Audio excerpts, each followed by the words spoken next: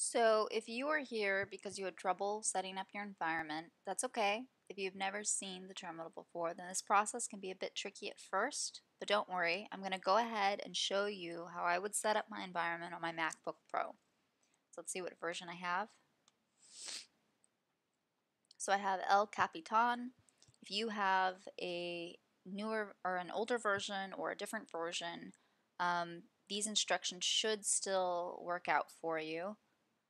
However, if you make it through the end of this tutorial and you still can't get your projects up and running, you can email us. Just go to www.podpi.com, navigate to the support page, and send us a message, and we will help get you up and running. One other thing I wanted to say before we begin is that if you are using a parent's machine or a family member's machine, you're going to need the password to that computer.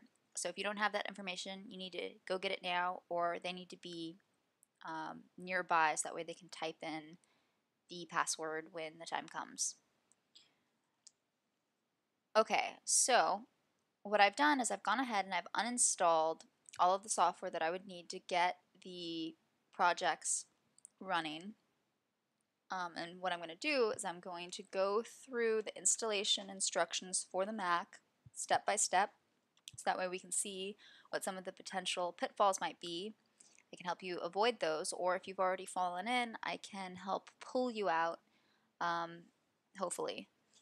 So I'm looking at the magazine, the installation instructions. It says step 1, download Arduino. So I'm going to go to the Arduino homepage. I'm going to click on download. I'm going to pick my operating system, and I have the Mac OS X, so I'm going to click it. And I'm going to click just download. And while that downloads, I'm going to move on to step 2. It says plug in your Arduino using the USB cable. Okay, you can't see me, but that's what I'm doing. So you're just going to have to trust me. Step 3 says install Arduino like any other software package. Okay, so I'm just going to open this.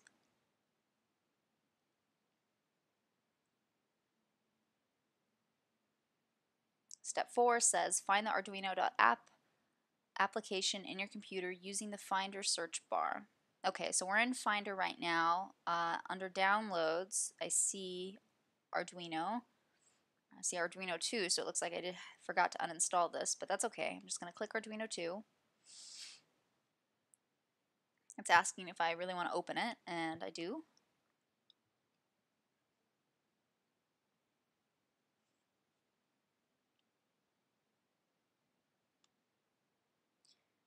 Okay, so we're on step 6. I'm going to open a sketch by clicking File, by clicking File, Examples, Fermata, Standard Fermata.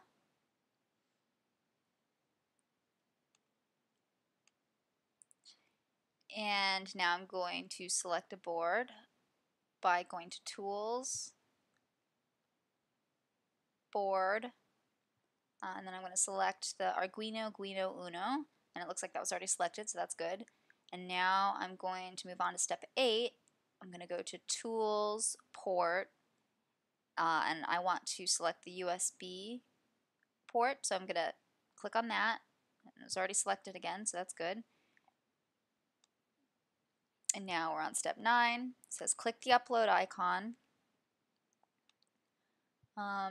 So that's right here. I'm going to click that. And hopefully that'll just compile and you won't get any errors.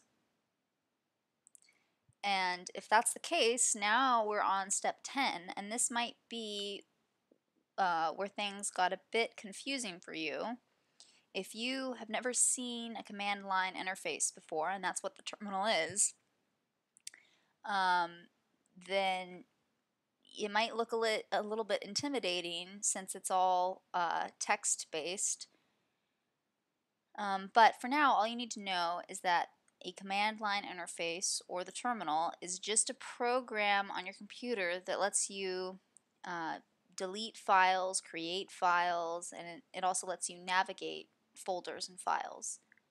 So right now what we're going to do is we're going to use the terminal to download Node if we need to, and then later we're going to use it to run our scripts using Node in the terminal. So I'm going to open up Finder, and in this search bar I'm going to type in terminal, and here I see it here, so I'm going to click on it, and you should see something similar. It might not look exactly the same. The colors might be different, and your terminal probably isn't going to say hello Earthling, but it should look similar to this. So now we are on step 11, and it says, step 11 says to type in nano led.js. So let's see what happens when we do that. Okay, so that opens up a text editor. The text editor's name is called Nano. And so step 12 says write out the code for the lesson in the Nano editor. Okay, so what I need to do is I need to find the code that he's talking about. So let's find the first lesson. The first lesson is called First LED. Okay, so I found the project, and now what we need to do is we just need to go through line by line and copy the code from the magazine into Nano.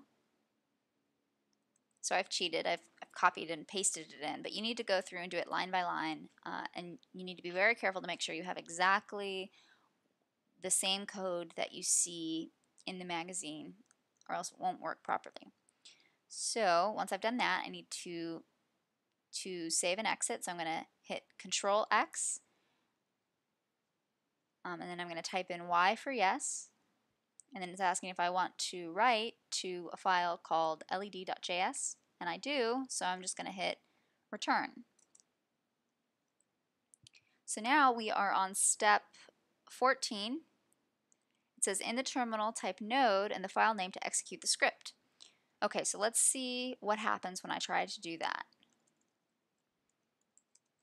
Oh, it's saying that the command is not found, and that's because I went through and I uninstalled Node, so that way we could go through it together and see how to do it.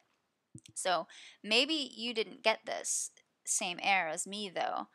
Maybe you already have Node installed, and one way to check is to type in node-v, and if you have Node installed, it'll show you a version number, but if you don't, you're going to get this bash node command not found error, and then you're going to have to install it. So the way that I'm going to do that is I'm going to go to PodPi, and if you look at the bottom of the installation instructions in the magazine, you see a URL that you can go to. So podpi.com/setup. Oops, I spelt it wrong.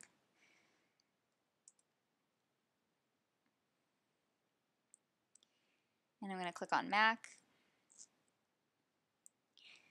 and you'll find some information on Node. I'm going to go to the Node homepage, and we have a Mac, so I'm going to click on this, and I'm going to open it.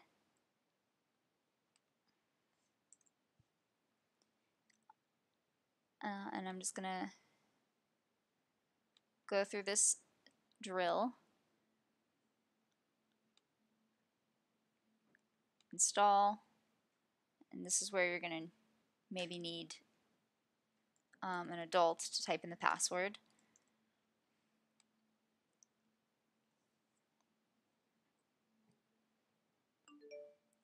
Okay, and it looks like it installed successfully, so I'm going to go back to my terminal, and I'm going to type in node-version and see what I get. Now I get the version number here. So that's good. So now let's try doing node led.js and see what happens. Oh, we're still getting an error. So why are we getting an error? We see that it says something about Johnny 5. So let's open our file again with nano. So I'm going to type nano led.js, and we see this first line require Johnny 5. Well, in order for this program to work, we need the Johnny 5 library, and we haven't installed that yet. So that's why our machine is complaining. So I'm going to exit this again with Control X, and I'm going to go back to PodPi,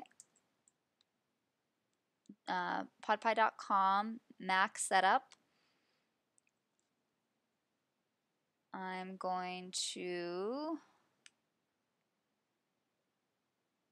scroll down to here, 2.3, install Johnny 5.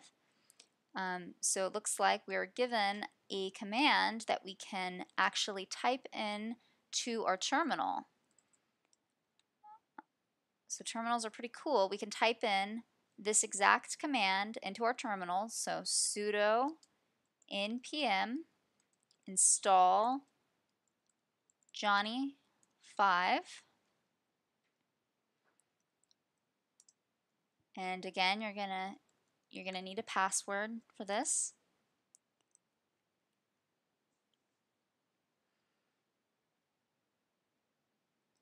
And it should be installing. Okay. So now that we've installed Node and we've installed Johnny 5, we should have everything we need to run the program. So now I'm going to type node led.js again and see what happens. Oh, it worked, and so now you can't see it, but I had my hardware all set up from the first lesson, and maybe you haven't done that yet. You should do that now if you haven't already. But so I did that, and my LED is actually blinking, and that's great. And so if at this point, if your first project is working, and you don't want any more information, you're all done, you want to go take a break, or you want to do something else, then you could just go ahead and pause this video. However, if you are feeling adventurous, then you can stick around with me for a little bit longer, and I'm going to show you a few other useful commands that you can type into your terminal, and I think that'll help you out a bit in the future. So I'm going to go ahead and exit this. To do that, I typed Control-C, and now I'm going to type Control-C again. And now I want to see where exactly did I save my led.js file. So to do that, I can type ls, and I see the file led.js right here. And so as we go through this magazine and we do the different projects, our home folder is going to fill up with quite a few JS files, and that might get kind of messy. So for organizational purposes, I would like to have all my JS files in the same folder. So we could do that in the terminal, and that's one of the nice things about the terminal, is it allows you to do things like this very easily. So the first thing I'm going to do is I'm going to make a directory called scripts. So to do that, I'm going to type mkdir, it stands for make directory. I'm going to call it scripts. Okay, so now I can type in ls again, and we see that we have our LED file, we have our scripts file, we also have some Node modules from when we installed Node, but that's not very relevant right now. So what I want to do is I want to move my led.js file into the scripts folder. And a directory, by the way, is it's the folder. It's basically just like a folder, and you can store files in the folder, or you can even store other folders in the directory. But okay, so now to move our led.js file into the scripts folder, what we need to do is we need to use the mv command that stands for move. So I type mv led.js, and then we want to move it into the scripts directory, but we still need to give the file a name. So I'm going to leave it the same. So I'm going to type in led.js. So I'm moving the led.js file into scripts/led.js. So now let's type ls again, and we see it looks like our led file disappeared, but we still got our scripts directory. So now, just to illustrate, let's see what happens now when I try to run the led.js file. So I'm going to type node led.js, and we got all kinds of errors. Well, that's because we're not in the right directory anymore. We moved our led.js file into the scripts directory. So if we want to run that program, we need to actually be in the scripts directory. So to do that, we can use the cd command, and that stands for change directories. So I'm going to type cd scripts, and then I'm going to hit enter. And now let's ls just to see what's in the scripts directory. And sure enough, there's only one file in there right now, just the led.js file. So now I should be able to type node led.js, and sure enough it works, and my LED is blinking. Okay, so one last thing I wanted to say. So right now we're using Nano, that's the text editor that we used. And that's nice because we could use it within the command line. However, if you're like me and you really like colors, then there are, I think, better text editors to use. So let me go ahead and exit this program. So I'm going to do it the same old way, just Control-C, Control-C. And now I'm not going to go through all of the instructions in depth for this, but you can go to Atom. That's a different text editor, one that I like. And you could, if you have a Mac, you basically just download it for Mac. And once you've done that, now instead of typing nano led.js to bring up this text editor, let me exit out of there. Instead of doing that, I could just do atom led.js. So I could do this once I've installed Atom, or once I've downloaded Atom. And when I press enter, what will come up is